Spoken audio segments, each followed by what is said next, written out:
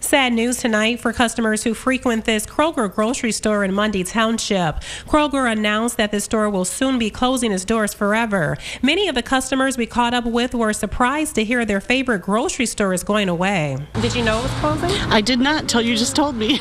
This was the reaction we got from many shoppers here at the Kroger store on Fenton Road in Mundy Township after we told them the store will permanently close next month.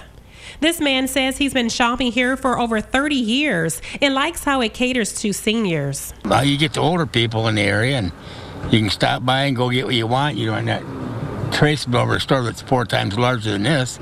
You know, it makes it a lot easier. Christine Patrick says she'll have to break the bad news to her husband, who shops here often. He comes here to buy grapes. He loves the produce 2-3 times a week. So for Debbie, the closing causes an inconvenience. Now we'll have to go into Myers and has a lot longer lines and longer to park, things like that. So it won't be as convenient for sure. In addition to the produce, Christine says she'll miss how kind the staff is. So we have one young lady, her name is Sue, always greets us, we come in, so she's really nice.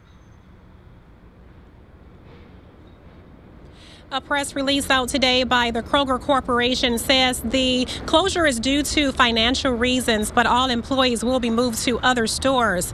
The Mundy Township location is set to close October 27th. In Flint, April Morton, WNEM TV 5.